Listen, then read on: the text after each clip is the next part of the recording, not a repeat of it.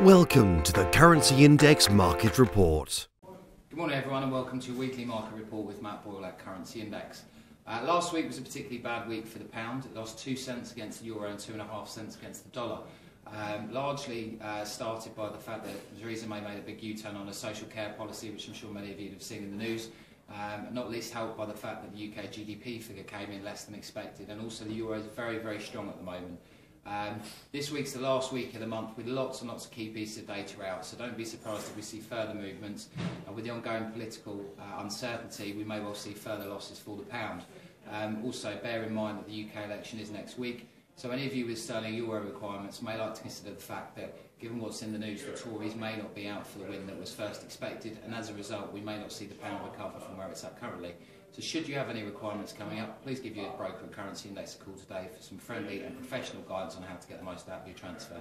Thanks for your time and have a lovely week.